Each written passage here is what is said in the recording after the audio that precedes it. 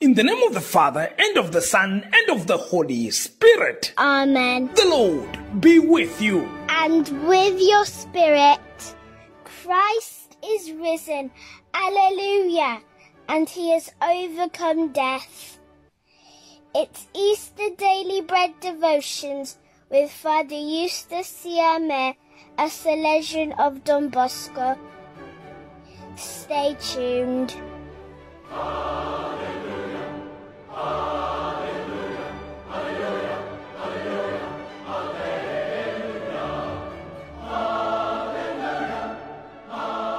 It is Thursday, the 18th of May, 2023, 6th week of Easter, and participating in the proclamation of the Word of God for today are the following Daily Bread members. Evelyn Kema from London, United Kingdom, celebrating her birthday today, takes for us the first reading.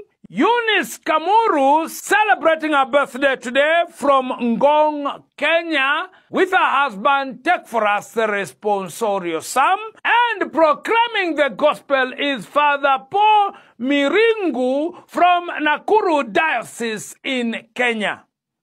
Let us pray. O God, who made your people partakers in your redemption, grant, we pray, that we may perpetually render thanks for the resurrection of the Lord, who lives and reigns with you in the unity of the Holy Spirit, God forever and ever. Amen. First reading. He stayed with them, and they worked, and he argued in the synagogue. A reading from the Acts of the Apostles, Acts 18, verses 1 to 8. In those days, Paul left Athens and went to Corinth, and he found a Jew named Aquila, a native of Pontus, recently come from Italy with his wife Priscilla, because Claudius had commanded all the Jews to leave Rome. And he went to see them, and because he was of the same trade, he stayed with them, and they worked, for by trade they were tent makers. And he reasoned in the synagogue every Sabbath, and tried to persuade Jews and Greeks. When Silas and Timothy arrived from Macedonia, Paul was occupied with preaching, testifying to the Jews that the Christ was Jesus. When they opposed and reviled him, he shook out his garments and said to them, "Your blood be upon your heads. I am innocent. From now on I will go to the Gentiles."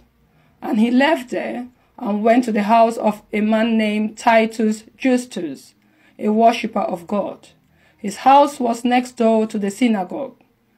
Crispus, the ruler of the synagogue, believed in the Lord, together with his entire household, and many of the Corinthians hearing Paul believed and were baptized. The word of the Lord. Thanks be to God. Responsorio Psalm. Psalm 98, verse 1, 2, and 3ab, verse 3cd, and 4. Response is taken from Psalm 98, verse 2b.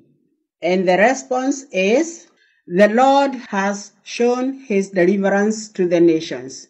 The Lord has shown his deliverance to the nations. O sing a new song to the Lord, for he has worked wonders. His right hand and his holy arm have brought salvation. The Lord has shown his deliverance to the nations. The Lord has made known his salvation, has shown his deliverance to the nations. He has remembered his merciful love and his truth for the house of Israel. The Lord has shown his deliverance to the nations. All the ends of the earth have seen the salvation of our God. Shout to the Lord, all the earth. Break forth into joyous song and sing out your praise. The Lord has shown his deliverance to the nations. Gospel acclamation.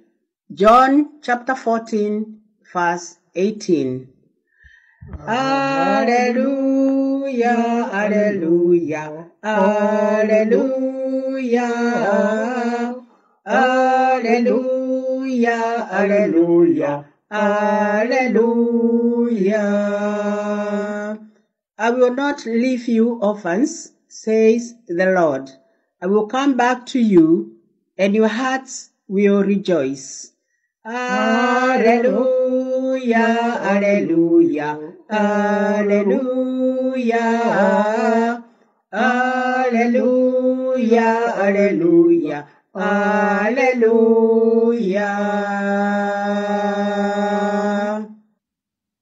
The Lord be with you. And with your spirit. A reading from the Holy Gospel according to John.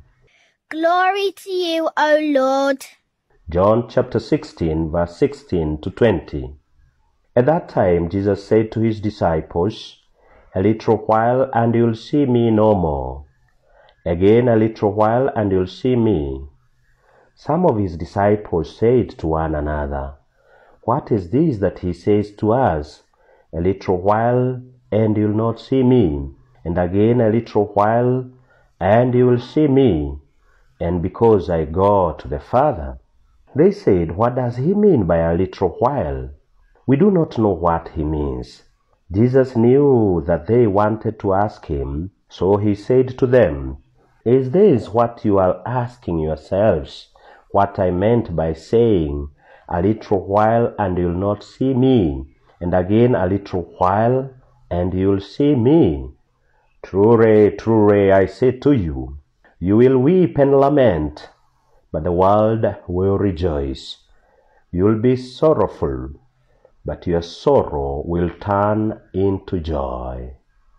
The Gospel of the Lord. Praise to you, Lord Jesus Christ. The focus of today's word is on a little while.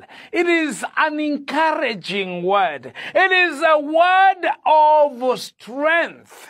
A little while occupied the apostles when Jesus was saying, "In a little while you will see me, in a little while you will no longer see me." They were lost.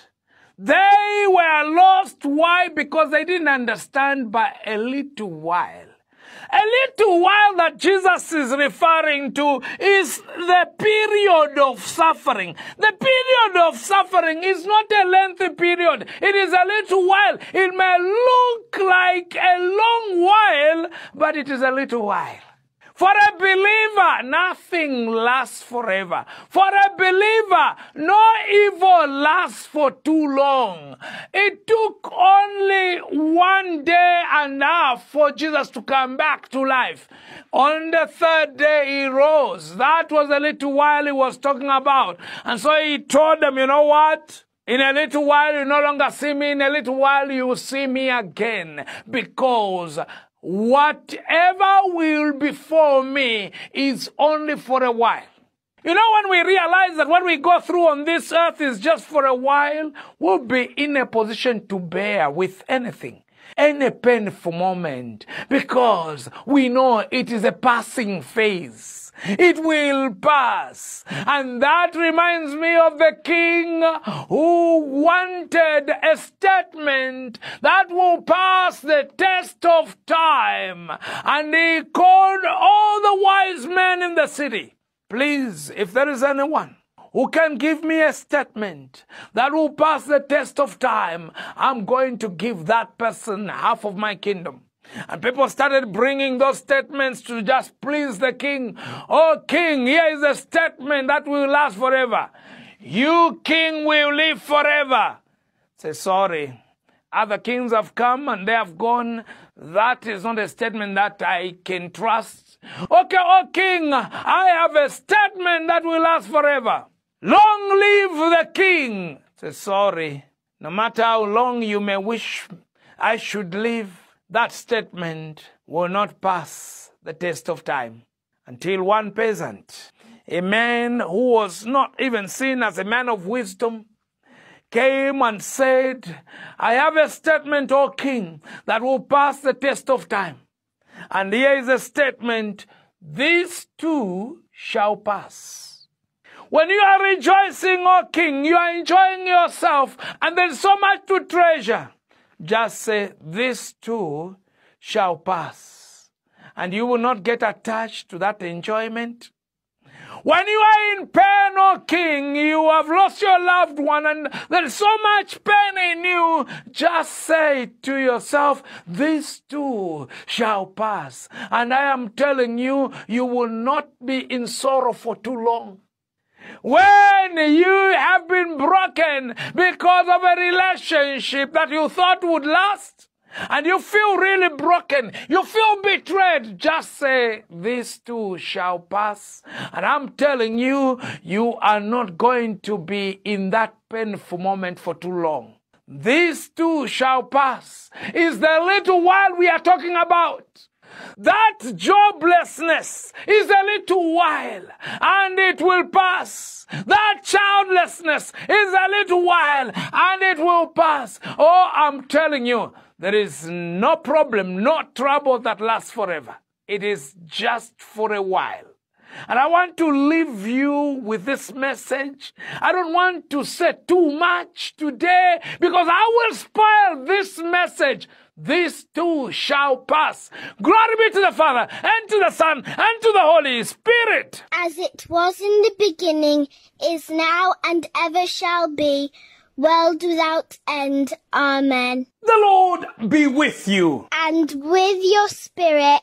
And may Almighty God bless you, the Father, and the Son, and the Holy Spirit. Amen. Blessed Thursday to you. Thanks be to God.